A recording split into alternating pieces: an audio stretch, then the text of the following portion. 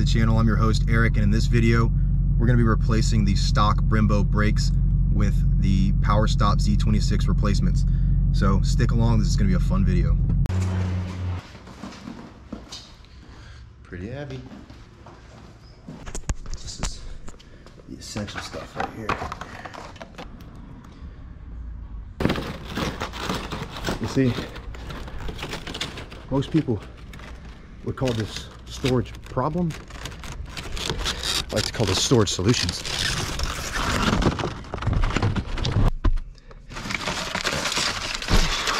This right here is the secret to extra traction in the Hellcat.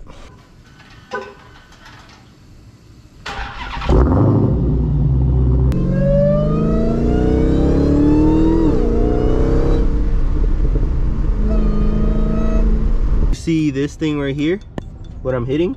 Inside that is where the meat is for the brake pad, and there's not a lot left. So the rears measure at 7 millimeters. The front is about 3. The pads that came come with about 9. So we're back with Stay on the Gas. We're doing a brake replacement on the Hellcat. We're replacing the front stock Brembos with the Z26 Powerstops. Just look at how massive these things are. They're so heavy too. Those things, I want to get a tape measure and measure them because they're probably like 15, 16 inches. Like, no doubt, yeah. The size of the rims on like a normal Honda Civic. Not quite the same. You can see that these have the slots in them. Yeah, and so these are drilled and slotted, yeah. So what's the difference between a slot like this? Every company has their own like design on them. So it's basically, this is basically what, like when you're braking, you'll see like some like part of the pad like accumulate because it's, you know, clamping on it so much. So this basically just brushes it off. Have like fresh like meat basically. That's the purpose of the slots. Yeah, and then the holes are basically to help cool the rotor down. Okay. So because cooler brakes means they're going to perform better and not going to fade as fast. So gotcha. yeah. So we said the rear brakes were at like a 7, right? 7, yeah. So if you look at the new ones, they actually come with 8 millimeters. Okay. So they are barely worn, dude. So, are those the rears? Yeah. Wow. Yeah. I wonder why that is. I mean, you say about 65% of the stopping power comes to the front. Roughly, yeah. I probably engine brake more than I probably should, and that probably has a lot to do with it. And the only time I'm ever really using my brakes is when I need to real hard, and that probably, again, puts more emphasis on the front. But yeah, that's impressive that they're really not being used. Hey, they're toasty. All around they're toasty. Look how dirty the Hellcat is. My goodness. Get it cleaned up. 15 1/4, 15, like right in between. Yeah, somewhere around there. That's massive. I have my mom's old CRV ones here. So these are out of a CRV. And these are not even 12 inches.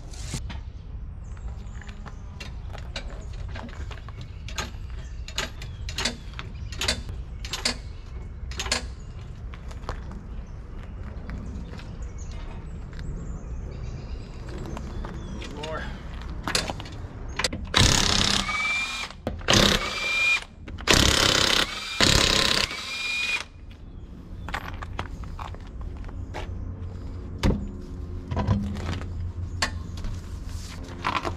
Triple protection. I always keep it on the jack and the jack stand. But yeah, look at that. You barely have anything left in there. I can feel it when I'm driving. Yeah. Oh, you can see, I think where the tire was rubbing at, maybe.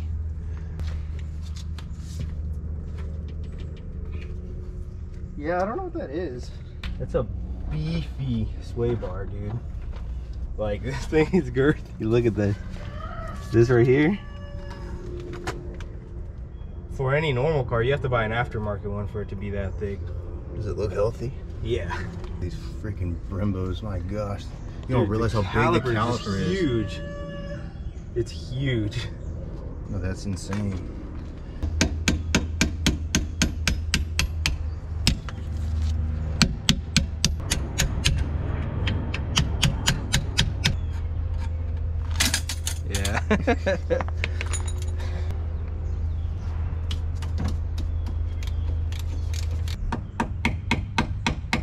kind of seized in there. Yeah, everything's probably just caked in there with all that brake dust. Yeah. Dang.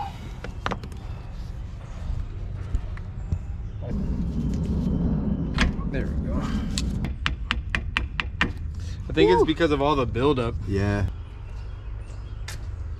So right now what I'm doing is compressing the piston. So now look, Okay.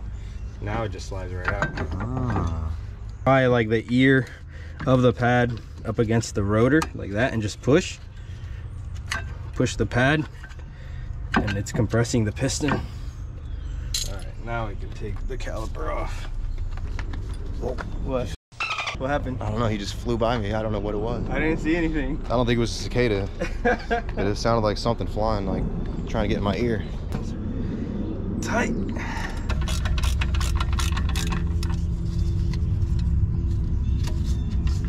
There we go.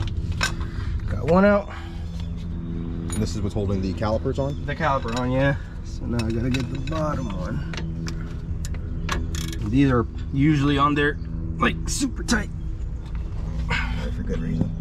Yeah.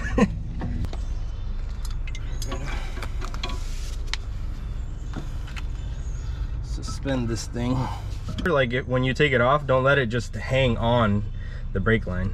You always want to like tie it up with something. I like using bungee cords.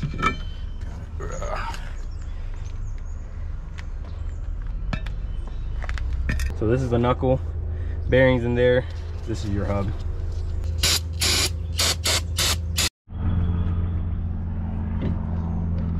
Close enough. I like putting a lug nut on to try to keep the rotor kind of straight. Just helps.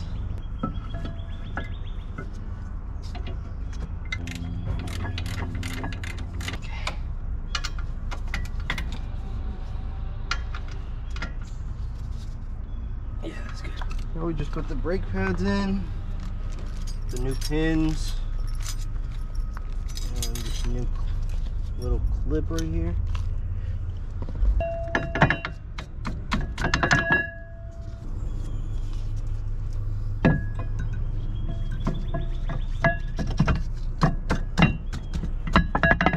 There we go. Should put our new pins in. Make sure they go through the holes on the ears of the brake pad. So like right there, we got to pull it out a little. Like that. And then you put this on there. You got to make sure it goes in through this ear. And then out through the hole on the caliper. You have to, this one's harder because you have to hold it down. I see what you're saying. So it holds the load like that.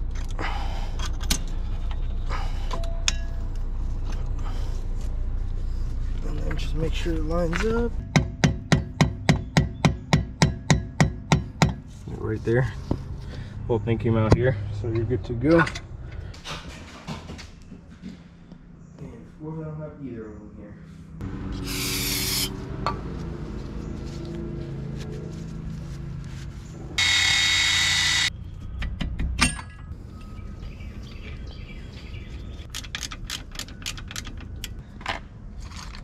Wait, don't show it yet. You gotta clean it. True.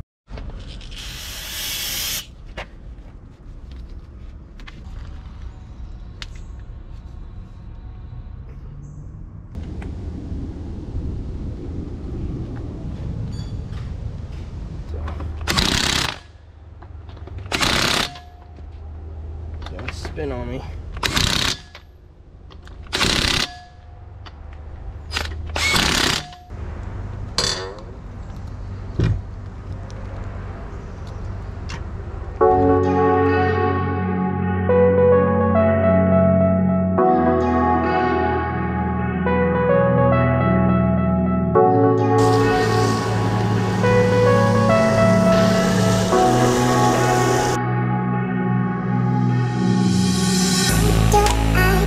Big thank you to Juan from Stay on the Gas.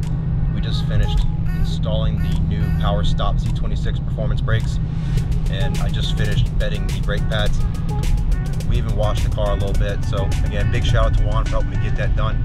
We knocked it out pretty quick, and everything is working great so far. So big thanks. So